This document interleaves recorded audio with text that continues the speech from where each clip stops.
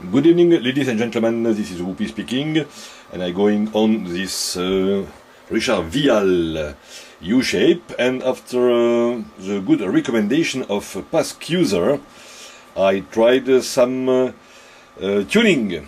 Okay, and as you can see here, I put here, as the output here of the Jean Louis Naudin Vialle system, here this 5 microhenry shunt, okay, with a ferrite in the middle, and then I fine-tune it with another of my homemade tunable capacitor, very easy, and I got a very good result, because now at the scope you see I am at 3.62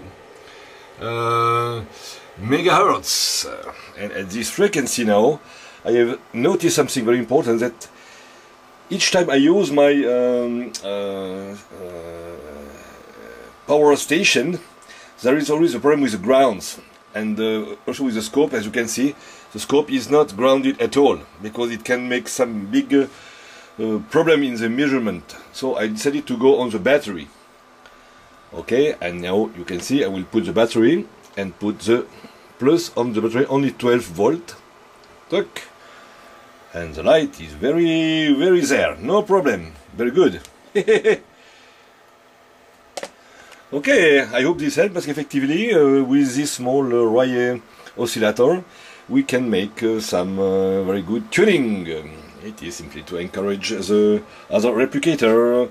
Okay, thanks for watching, good night at all.